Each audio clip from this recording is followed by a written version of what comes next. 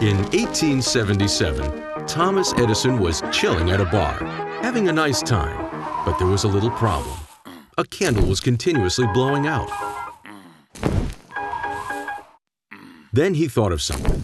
Yeah, oh gosh, I'm so tired of candles blowing out. I think it's time for us to create an everlasting candle. Are you in? An everlasting candle. Let me think about it, mate, because I'm not sure.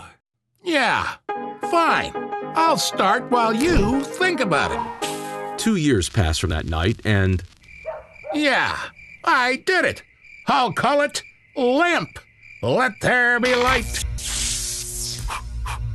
Oh, no. These are for you, Thomas, on the house. Thomas didn't stop there. He continued his inventions. Yeah, I'm a doer. Success was just around the corner. In 1909, the American Institute of Electrical Engineers names their most prestigious award the Edison Medal. In 1915, the Swedish Academy proposed that he would be a co-winner for the Nobel Prize. What? Edison refused to accept it. Yeah, me? A Nobel Prize? No thanks. No.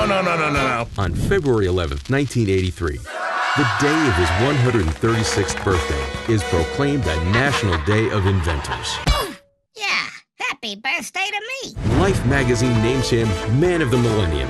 And in 1999, Time magazine names him Man of the 19th century. This year, TEDx is dedicated to the ones who do.